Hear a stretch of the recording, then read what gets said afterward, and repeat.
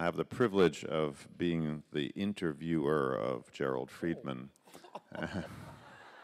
Well, that's good. And I'll sit over here and let you be center stage, as you deserve to be. Jerry, before we talk about West Side Story, I'd like to ask you how you came to know Jerome Robbins. Well, my young career led me out to Columbia Pictures. I was under contract to Columbia in Hollywood. And one of the first pictures I worked on was It Should Happen to You with Judy Holliday.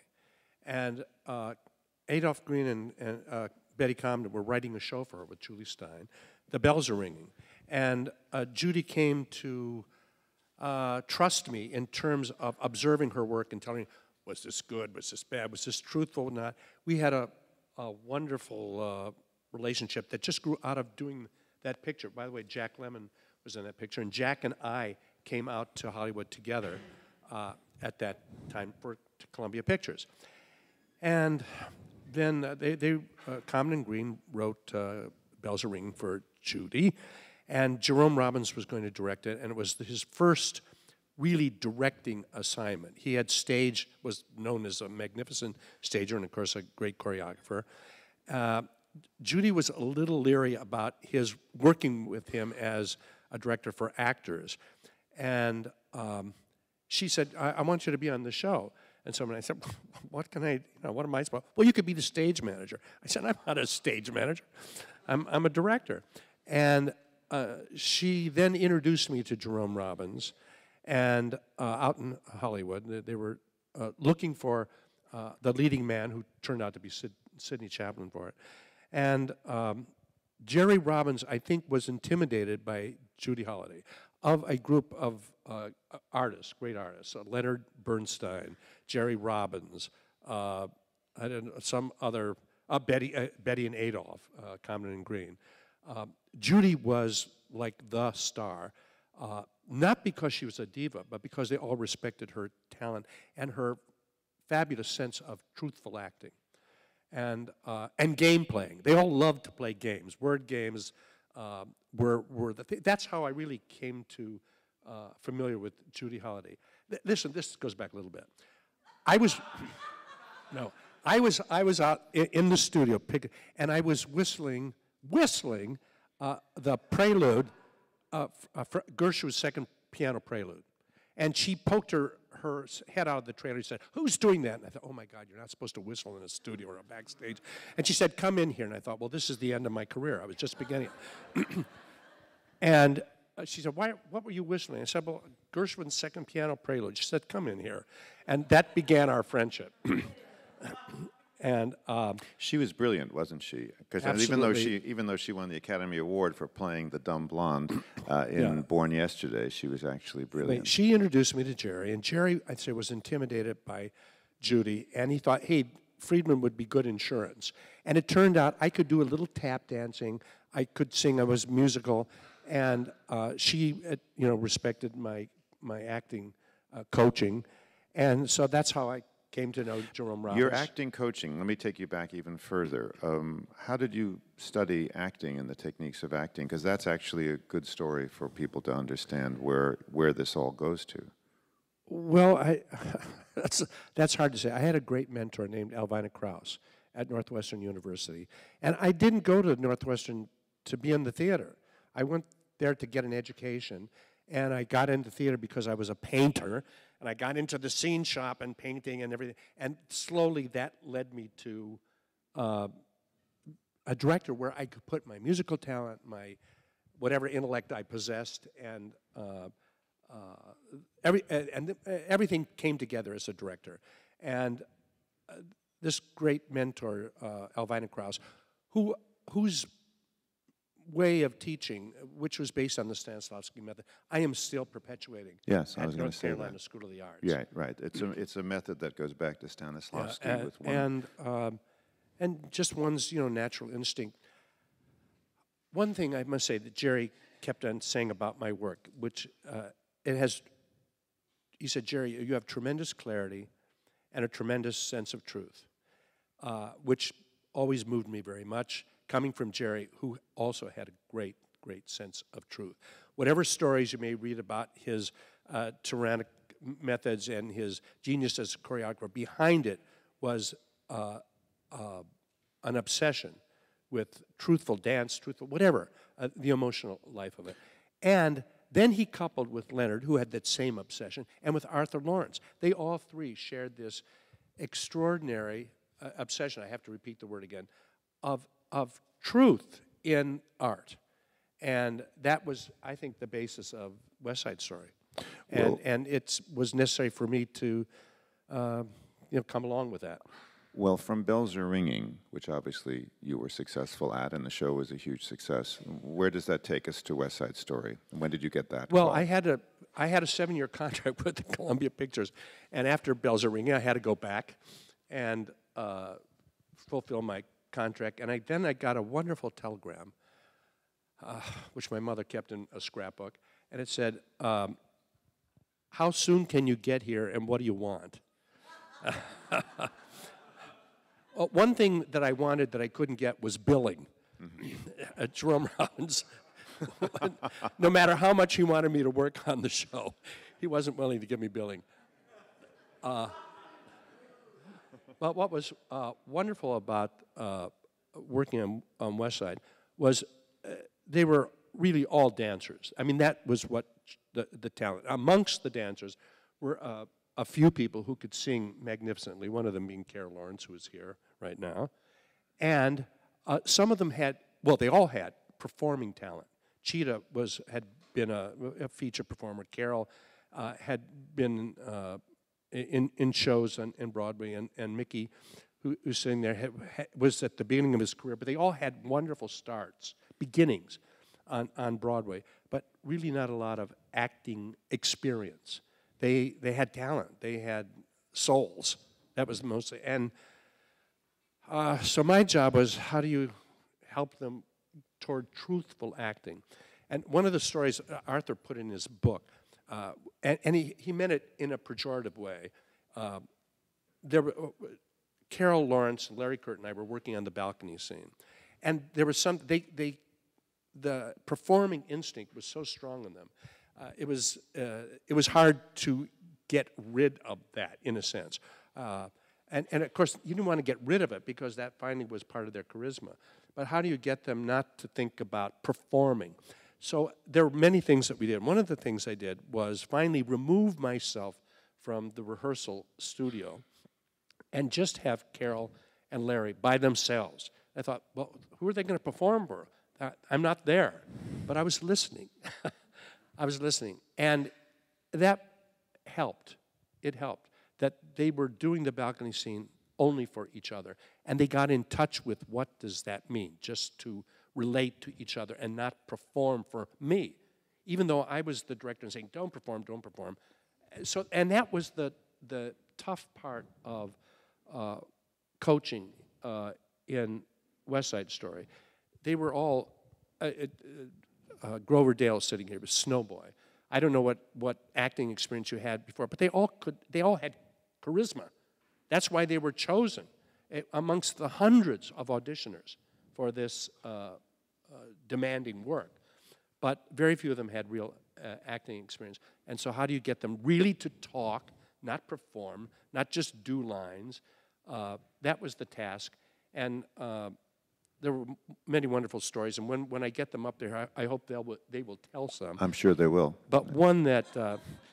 they're dying to right now. They're practically chewing at the edge of the stage. But one that I remember, and that Cheetah often tells, she's put it in her act, was working on A Boy Like That with Carol and Cheetah. And, it was wonderful. They were acting the pants off it and singing the opera out of it, as it were. But it was not meaningful. And in ways, I awakened in them what in Stanislavski terms you call substitution or personalization. I asked Cheetah, think, who do you love? Who's close to you? And she said, oh, I know. Well, anyway, her brother. And when she began to personalize and substitute her brother for Bernardo, it broke through her performing sense, and that changed her, and she says it often. And that kind of breaking through a performer to the truth is what really acting is all about. And it happens at different times for different people. And both Carol, because she's sitting here, and Cheetah, who was on the coast doing her one-woman show, she wanted to be here very badly, but couldn't be. They went on to be great actors. Let's talk for a moment about Arthur Lawrence, who was supposed to be here and just had an eye operation and is not allowed to travel. And Jerry spoke to him just the other day, and he's devastated that he can't be here. But because he had 2 operations, that meant that his head has to stay immobile at a certain angle, and he couldn't fly here anyway. But let me ask you about Arthur for a minute, because as some of you know, Arthur received an honorary doctorate here last year. He spoke to the students and about West Side Story. One of the things that was been a discovery for me in working on West Side Story for the first time as a music director is his genius, and it goes into 2 ways. One, the starting off point is Romeo and Juliet, but it veers way away from Romeo and Juliet. The decision was made not to have a sleeping potion, not to have both of them die at the end. I don't want to give away the end of West Side Story for those of you who might be seeing it for the first time. But that is brilliant. And the other thing is that he invents a language. Well, I talked to Arthur yesterday, and I asked him some questions about the libretto. This term, we did a production, a very ingenious and wonderful production of Romeo and Juliet, directed by an alum and a former student of mine named John Leggs. It was very creative and very inventive.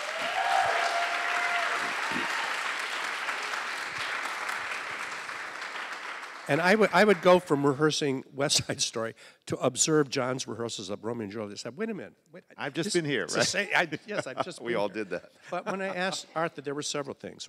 John Malcherry remarked the other day, when did they decide that Juliet shouldn't die, Maria Juliet?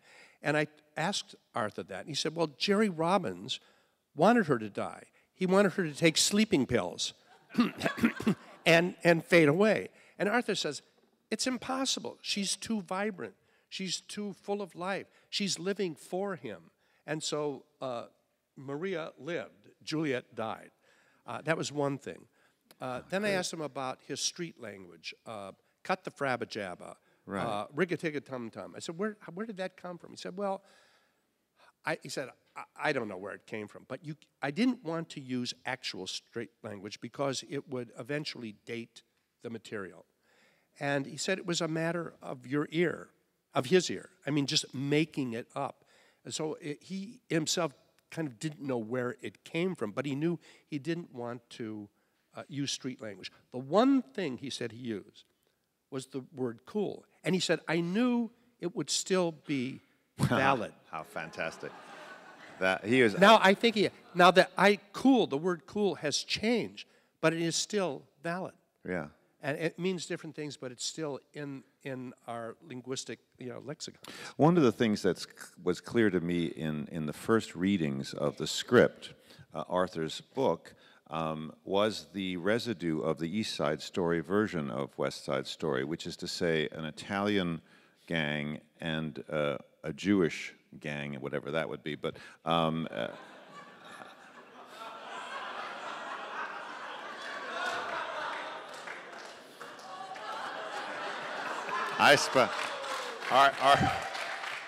so I suppose Malcherry and Friedman, that's the 2 gangs right here on the stage. What is funny is there is a residue of that. When you think about the Jets, when they say, you're a family man, huh? You know, you could talk to it like Tony Soprano, and some of those scenes could be taken like that, and you could talk like that. At the same time, the Puerto Rican scenes, there's a scene that says, tonight's my last night as a blonde, no loss. Again, it could be completely Jewish. It's like 2 yentas. And you could actually do West Side Story. You could just read it with the other accents, and there's some residue. Yeah. On the other hand, one of the main achievements of West Side Story, which would be absolutely not replicable today, is that not a single bad word is said. Think about it. The worst word is crap. I beat the crap out of you. It's a shock. You know, it is amazing that Krupke goes through the whole scene, Krupp you. You have you bet your A, you know, you wise apples. Words that represent other words that we absolutely know. And if you were to write West Side Story today, you would have to write it in an entirely different way. And the profanity would go right from the very first line of the show. And there's no profanity. And you completely get into it and accept it. You accept this language that's all metaphors of the real words. And that is an amazing achievement that Arthur can. The two things, when the story changes, and I can remember as an 11-year-old being totally surprised by the twists and turns of Act 2. Because remember, at Act 1, which is twice as long as Act 2, there are two dead bodies on the stage. And really, basically, the story could almost end there. And the fact that Maria and Anita are alive at the end makes me, and I know this is the question I would ask Arthur if he were sitting here, who would they be today?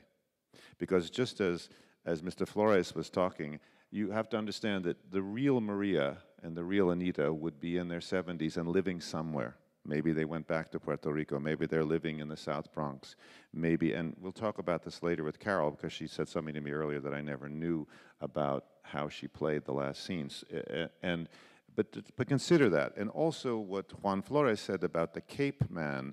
The Cape Man, the musical by Paul Simon with Mark Antony playing the Cape Man is an incredibly interesting work, and one which sadly did not succeed, but includes some of the best music that Paul Simon ever wrote. And it's a pity that we don't have a way to compare the two, because in fact it was issues like that that inspired West Side Story and the believability of it. But Jerry, let me ask you this. When you were working on this show, what was the feeling? Because no one had ever done anything like this. I mean, yes, Tobacco Road and those shows which were Depression-era plays, but a musical. Was there a sense that you were insulated from the Broadway community, or were people telling you, gosh, it's going to be great, or were they telling you, boy, you're in a flop?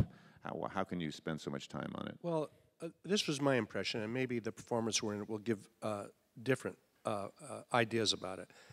But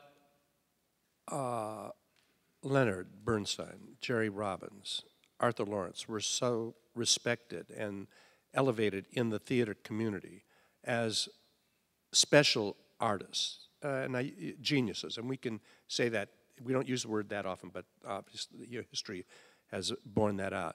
We all wanted to be part of it. And I don't think anybody questioned. You didn't think about, oh, this will make me a star, or this will be good for my career. It was something challenging to work on that we had never worked on. And that's the way I felt about it, at any rate. I felt so honored to be asked, not because it was going to get me anywhere, but because it was going to be an absolutely unique work. Now, I was already working, with Shakespearean text and what have you. This had that kind of integrity about it, and it helped focus just on the property, because nobody thought of it as a career move, and including, I think, the creators. And this is my impression too. When the Bobby Griffiths and Hal Prince, they had two enormous successes, Pajama Game and Damn Yankees, and they were out of town with New Girl in Town. And my impression was they wanted to legitimize themselves. They wanted to say to the community, we really can produce art. So nobody really thought this was going to be a commercial success, but they knew it was going to be, quotes, art, because of Jerry's quote about ballet, opera, and what have you. I think it came as a great surprise to us that in Washington, when it first started, that people went berserk about it. That was so great. And as a matter of fact, the typical thing happened.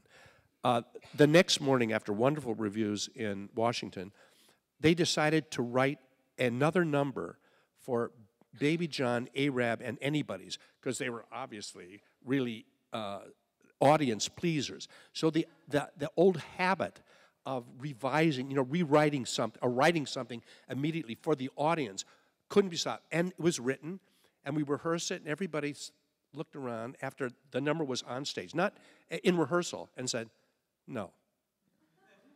And they took it out, and the show remained what it had been. Well, I'm seeing two Bernsteins standing there going, what number is this number? Sid, do you remember this number? No. Well, it wasn't orchestrated because it was a piano. I mean, it was rehearsed in piano. Kid Stuff, it was called. Look at that. Who said that? Aha. Kid Stuff. What? Yeah.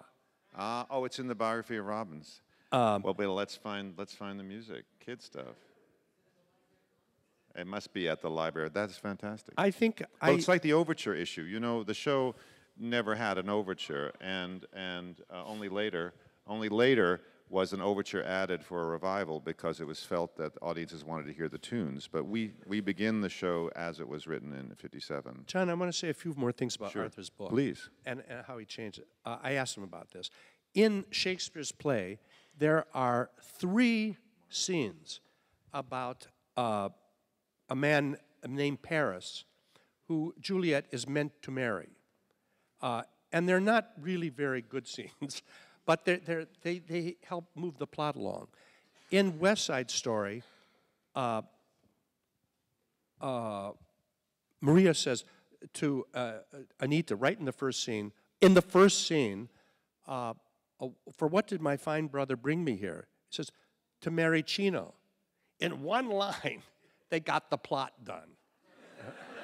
One line. Now, I'm not, God forbid, I'm not denigrating Shakespeare.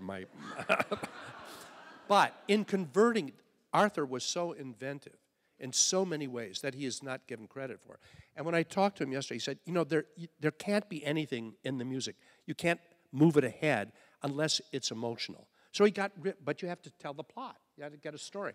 He did it in one word. Well, he does that just before A Boy Like That.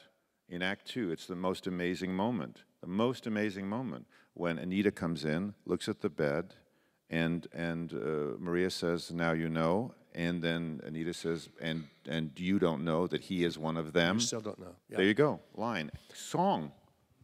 I mean, when she comes in that door, discovering the bed, I'm ready for a 7-minute scene before I have to conduct again, and I know that I have to keep standing up there waiting and looking at the 3 bass clarinets. Thank you, Sid. I mean, in the history of orchestration, we'll talk about this later. That song is 3 bass clarinets and a bassoon, unprecedented. We're going to talk about the sound of West Side Story later, but it is brilliant. And in all of our rehearsals, the one thing that Jerry has insisted on is that the importance of every line. There is not a single line in the play of West Side Story that's irrelevant or can be thrown away. And that is, and you'll notice that tonight, it's completely extraordinary that the plot is moved forward. And in Lenny's music, he always allows the space in the underscoring for the moment when it's absolutely essential. We haven't seen Tony for a month. Tony, who needs Tony? Cue, da-gung, da-gung, da-gung, da-gung, and then you hear, Tony and I started the Jets, ba-dee-da-da-dum. But the space is there for us to understand the importance of that moment. So as the information is being given to you at the very beginning of West Side Story, you're getting it and it's being linked to the melodies of Tony, of the Jets, and it is completely extraordinary. There are a couple of other things. Arthur said yesterday, that in Romeo and Juliet, the Montagues and Capulets are equals, 2 noble houses. But the thing that gets West Side Story is they're not equal, as Mr. Flores made us scare. They're deprived. They're threatened. So right from the beginning, you again set a plot in motion that is emotional, not circumstantial. Right, because you have 2 noble houses in Romeo and Juliet, and so they're not like us. They are separate, so they become like the gods, and so you experience that almost the way you would with a Greek situation where we're just regular people and those are the kings and queens. In this case, these are people who are deprived. There's another wonderful indication of their collaboration. Shakespeare has this wonderful sonnet on the meeting of Romeo and Juliet, and it starts out this way: "If I profane with my unworthiest hand this holy shrine, the gentle sin is this." And he goes on, and she says, "Good pilgrim, you do wrong your hand too much." Well, that became what we call the cha-cha, and it's all about hands. Jerry choreographed hands intertwining, and the words are, my hands are cold. So they took that element of hands and converted it into this totally unique and original ballet libretto music combination that carries the essence of Shakespeare's magnificent sonnet, and yet it is totally in musical terms. Yeah, it's wordless. It's a wordless sonnet, as it were. Yeah. In working on it again now, Jerry, you worked on, obviously, the first production. We talked about that. And on the London production? Well, I prepared the London production with George Shakiris, who played Bernardo in the movie, as Riff. Right. And he had no idea of how to be on a stage, I don't think. But it was interesting to me that he played Riff and then became Bernardo. And I prepared, or I directed a city center production before the 1980 revival, which got the first really unreservedly good reviews, was the city center. And there was a great young woman named Julia McGuinness who became an international opera star. And can you believe this, Juan? This has everything to do with yours. I called up Hal Prince. Now, this was in the early 60s. And I said, "Hal, this wonderful girl came in. She is Maria. I mean, she can sing like a goddess, and she can actually dance and act. But she's Puerto Rican." And I kind of felt I had to ask Hal, can I cast a Puerto Rican in a Puerto Rican role? Right. That's what the theater was like then. I'd also like to point out about what Sheeta said is that the two smartest people in the play are the two Puerto Rican women. The guys are basically, jerks, and as guys are on both sides. But the two really smart ones, even though they get sucked into something that they will never get out of, are the two women, and they're both Puerto Rican. But let's talk about the reviews for a moment. We are celebrating the 50th anniversary of West Side Story, and we could be celebrating the 50th anniversary of The Music Man, which ran the same year and won most of the Tony Awards. Music Man is a great, great show. And one of the things that Hal Prince said up at Harvard when we were there in the fall was that the comfort, even though it was maybe lukewarm as opposed to cold comfort, was that the show that won all the awards was such good work. Meredith Willson's The Music Man, if one wanted to write a dissertation about the Broadway stage in 1957, you could take these two shows, two pictures of America, completely different points of view, but both about love. And The Music Man has the advantage over West Side Story in that it's about two grown-ups who are liars, who find out that they have to drop their lies and live happily ever after. One, a salesman, a traveling salesman, who has lied to every woman that he's had sex with in all of the counties around River City, Iowa, and always escaping the law, and a librarian who believes she's smarter and better than everybody and can exist perfectly well with her books. And when she falls in love with the liar and he falls in love with the liar, they, as adults, they are both in their 30s, let's say, when that happens. So it's very different from Tony and Maria, who are in their 20s or maybe even teenagers. I remember as a kid seeing these two shows, and Barbara Cook and Robert Preston were brilliant in that show, and unforgettable performances and unforgettable designs and unforgettable music and lyrics. But West Side Story did not get all of those great reviews. It got good reviews, and one of the great stories that your father told me, which is really spectacular, Leonard Bernstein was one of the most honest, disarmingly honest people anybody ever met, and to great embarrassment of many of us at how honest he was.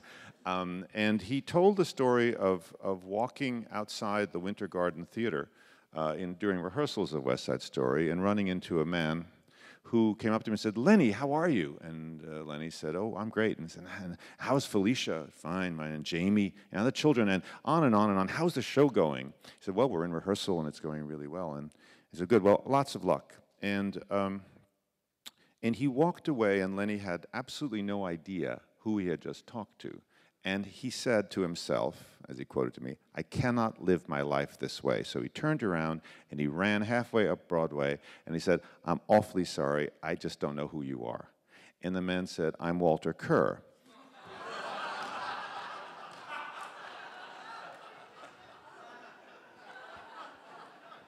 Now, Walter Kerr, for those of you who don't know, was the drama critic of the New York Tribune and Herald Tribune, and so when that review came out, it was a negative one, the price of honesty. But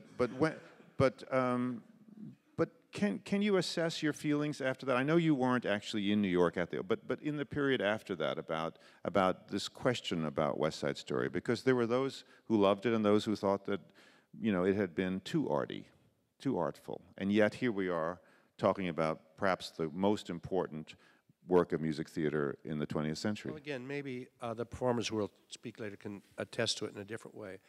I remember being very, very disappointed.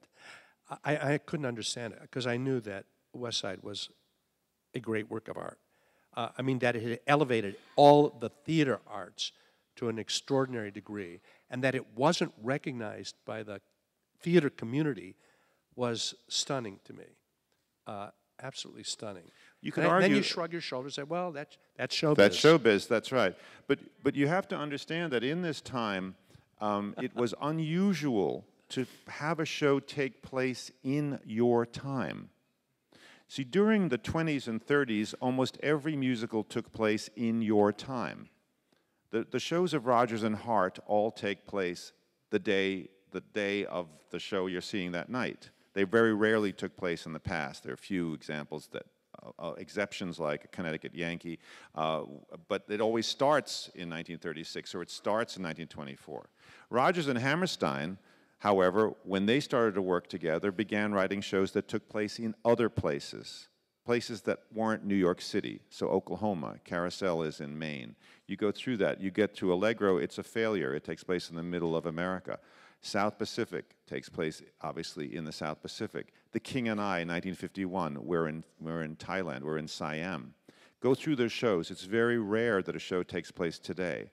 And the idea that My Fair Lady takes place in 1912, and The Music Man takes place in 1912. In point of fact, while Henry Higgins is teaching Eliza Doolittle how to speak English, simultaneously in Mason City or River City, Iowa, is someone called Harold Hill teaching kids the think system to play in a boys band. Now, when that's happening all around you, the idea that West Side Story, which actually takes place today, and the people are wearing blue jeans, is completely shocking. You have to put that into that kind of context of how unbelievably inventive and daring that was. And Leonard Bernstein did say, he said something like, "I cannot tell you how many people told me not to waste my time on writing West Side Story." And you also have to remember that the year before West Side Story, Lenny wrote Candide. And Candide was a failure.